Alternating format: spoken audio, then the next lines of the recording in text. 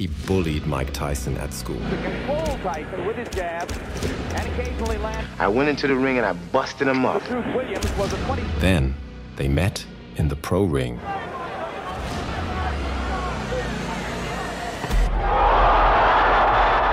On July 21st, 1989, in the vibrant city of Atlantic City, a 23-year-old Mike Tyson entered the boxing ring with a score to settle. His opponent was none other than Carl "The Truth" Williams, a fighter with the audacity to have bested a 15-year-old Tyson during a sparring session, an anecdote he later often boasted about. I went into the ring and I busted him up. But before we get into the heart of their iconic clash, let's set the stage. Months earlier, Tyson, then perceived as the invincible champion, had shown signs of vulnerability in a less than convincing victory against British heavyweight Frank Bruno. He knows he's in with a ball. Tyson gets nailed with a left hook. Tyson looks wobbly as he attacks Bruno. Many attributed this chink in Tyson's armor to the departure of his longtime trainer, Kevin Rooney. Meanwhile, Williams was on the ascent, having first made a name for himself in July 1985 by going toe-to-toe with then-champion and boxing legend Larry Holmes in a close 15-round battle, albeit in a loss. Experts had already noticed Williams' vulnerability to left hooks, a weakness exploited in his second loss to Mike Weaver in February 1986. Our protagonists had first crossed gloves by chance at the behest of Tyson's great first coach, Cus D'Amato, known for his savvy in arranging sparring matches with various fighters.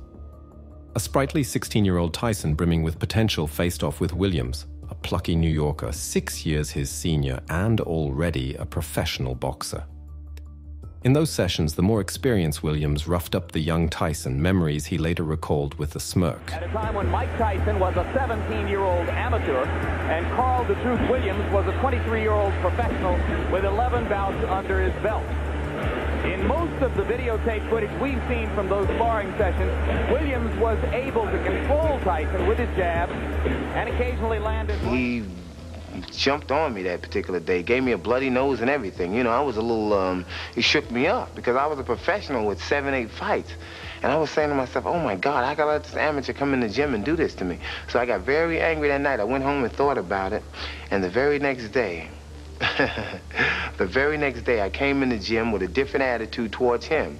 I went into the ring and I busted him up. Williams was a 23-year-old. However, that green boy grew into the most fearsome boxer of the time, an absolute heavyweight champion and a global superstar. Tyson, relishing the chance to square off in the ring against his former sparring partner, readily accepted the match. It was more than a fight. It was an opportunity for retribution. The decisive blow was a left hook.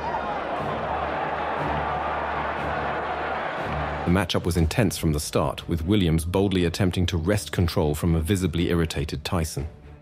But it didn't take long for Tyson to assert dominance. A mere 93 seconds in, a devastating left hook, Williams' Achilles heel, landed squarely on his jaw, crashing him to the canvas with balletic poise.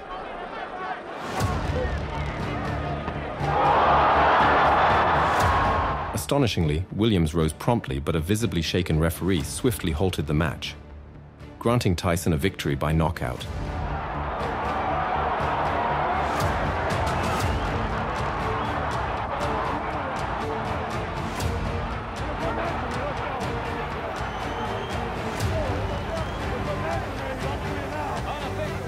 Stoppage sparked protests from the crowd, with Williams and his coach, Carmine Graziano, the loudest among them. They expressed disbelief at referee Neumann's decision, who feared Tyson's blow had caused a concussion. Neumann later justified his action, asserting that Williams didn't seem ready to continue. Neumann, a former heavyweight himself, stood by his call, saying if Tyson were in Williams' place, the fight would have been stopped just the same. When he got up at 8, he was wobbly. He wasn't standing up. He was leaning against the rope. I asked him a question, a very simple question. How do you feel? Not for the answer, but to see how he responded. His eyes were blank. His expression was blank. He had no answer. Is there any chance that he misunderstood what you wanted him to respond to? I don't think so. Let me tell you why. He's had a lot of professional fights and a lot of amateur fights. When a fighter is knocked down, and I had 38 fights, When a fighter is knocked down, the first thing he wants to prove when he gets up to the referee is that he's in good shape. Number one, he wasn't standing on his feet, he was leaning on the ropes. Number two, he couldn't answer me, and number three, his eyes were dead. Thank you very much, Randy. And Tactics aside, Williams managed to avoid Tyson's explosive flurries using a left forearm to check his advances. However, Tyson appeared more composed than in his previous fight with Frank Bruno, delivering precise, powerful shots, finally catching Williams' chin with a punishing hybrid of a hook and uppercut. Williams, although clearly shaken, claimed he was far from knocked out. "I stood upright," Williams later expressed discontentedly. Yet the outcome remained unaltered.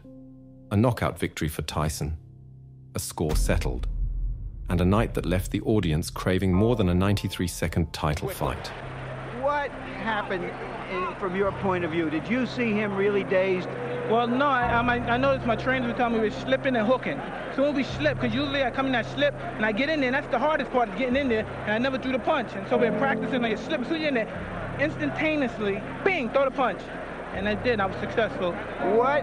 Were you surprised that he stayed on top of you as much as he did, that he didn't try to move? Oh, I loved it. I loved it. I just knew it took it just with a matter of time. I loved it.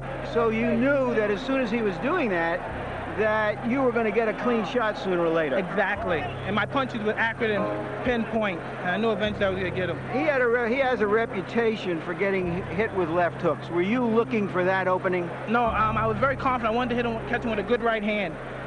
Believe me, my right hand is my favorite punch, but I never catch anyone with it. You know, it's my best punch, and I always hit guys with left hook.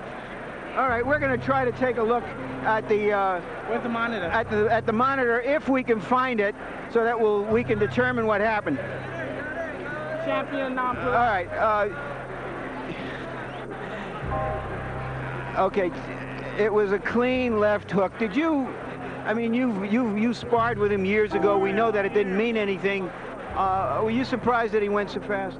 Well, no, I knew if I catch someone clean, they'll go, regardless who they are. Mm-hmm. But you know, when the referee he hit him with a shot, it looked like he was able to get up, but I guess the referee called what he saw, because I didn't think he was hurt that bad, but I know I hit him with a clean shot. Speculate for me. How long would it have taken you to get him down a second time if the fight went on? Oh, no problem. I'd have been all over him. Maybe it's better that the referee did stop early. I would have been all over him. That's when I'm most dangerously, when I know I have someone hurt. You've talked about being in control of your career. Tell us what you think is next. Who is next? Well, I'm just taking it one step at a time. I'll fight anybody, you know what I mean? I don't discriminate from anybody. I'm the best fighter in the world, and there's no man that can beat me. Heavyweight champion of the world, Iron Mike Tyson.